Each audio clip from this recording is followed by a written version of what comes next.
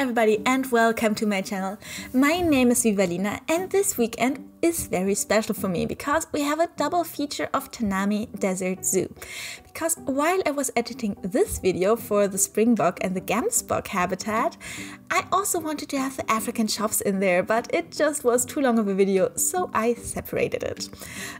Anyhow, if you are new to the series, make sure to also check out the rest of it because there are already quite some videos out of other builds in this Tanami Desert Zoo, and I would like to say they are also like different types, so I think it could be quite interesting for you. Also, if you like the video, don't forget to already hit the like button and to click subscribe to see what else is coming up in Tanami Desert Zoo. Anyhow, let's get back to our speed build right now. As you see, we are building a valley for them. So the Springboks and the Gemsboks are gonna have a nice little valley where the guests can look inside from above. And I thought, honestly, in my heart, that even though these are very shy animals, it would be fine because look at the difference in height they have and this water body in between, like the guests being like super far away. But nope, these animals still got stressed out and this annoyed me so much. As a reminder, if you are new to the series, this zoo was built in challenge mode. This means I had to take care of these kind of things. So at some point I think I just put like glass, double-sided glass, but way later when I finally transferred the zoo to a sandbox zoo, because apart from like this animal stress, everything else you can is fine. A sandbox, like the money was already not relevant. Like you see, we're at $700,000, so it doesn't really matter. Like the economics are taken care of after like 3 different habitats animals and some exhibit animals, which is what we are way over here, especially with interesting animals. Then it doesn't matter, and your zoo is just a money machine, meaning you can build freely. So at some point moving to sandbox didn't actually mean that much more, except for the fact I finally did not have to take care of this animal stress, which is really annoying. Because even when I build in sandbox, I try to also keep to the animal requirements of plants and so on. But yeah, here we are building a little enclosure, but it's rather a big enclosure in my opinion. Like it's quite big and they have space to run around, and still once they started getting babies it was not big enough and I had to constantly check to remove some of the family and release them into the wild.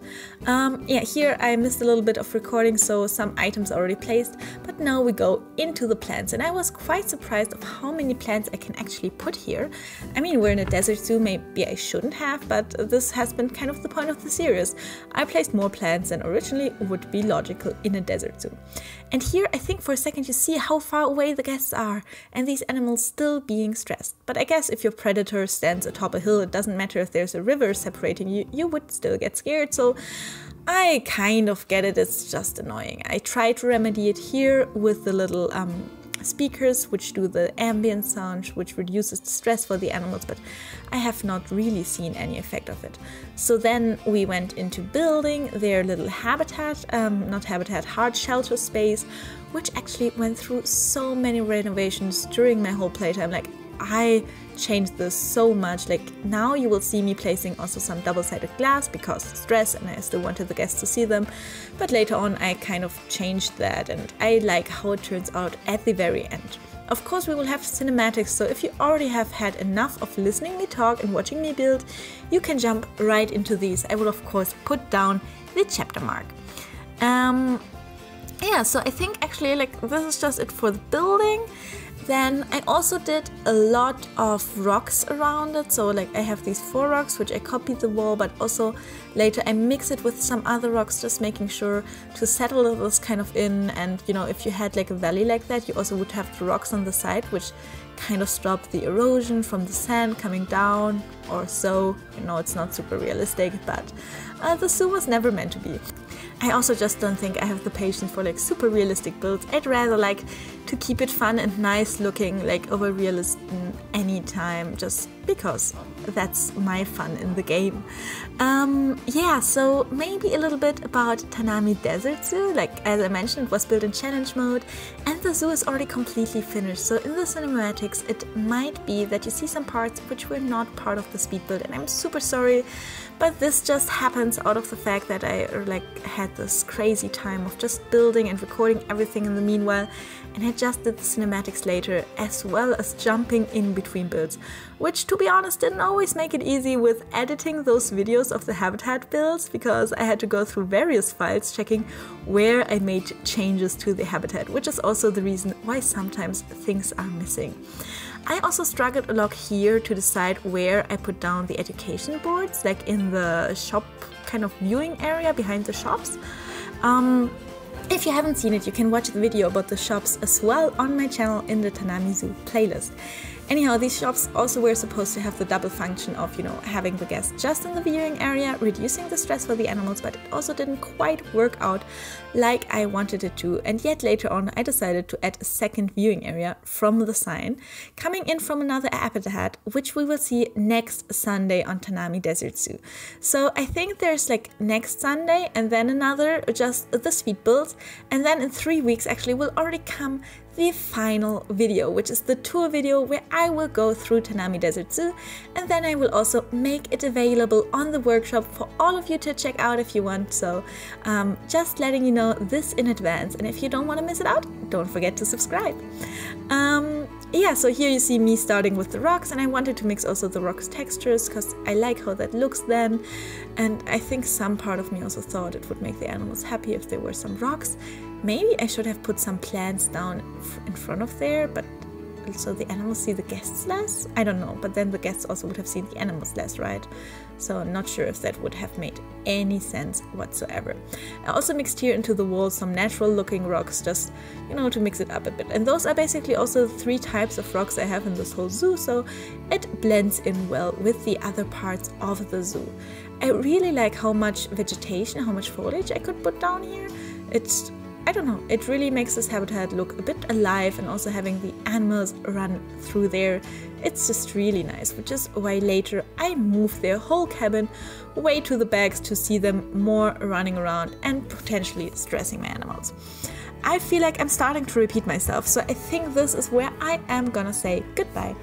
I hope you enjoyed the rest of the speed build and of course the cinematics. And if you like the video, don't forget to also hit the like button and to subscribe to my channel, to comment and let me know what you like, what you didn't like. And I hope to see you again in next Sunday's video with a brand new animal in Tanami Desert Zoo. With that, I hope you have a lovely weekend and I wish you a lovely day. Bye!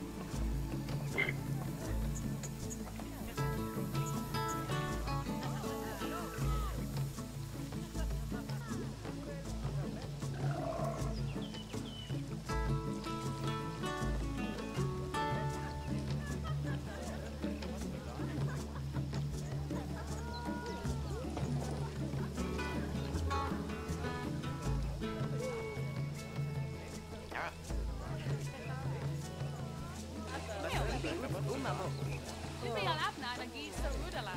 Du er jo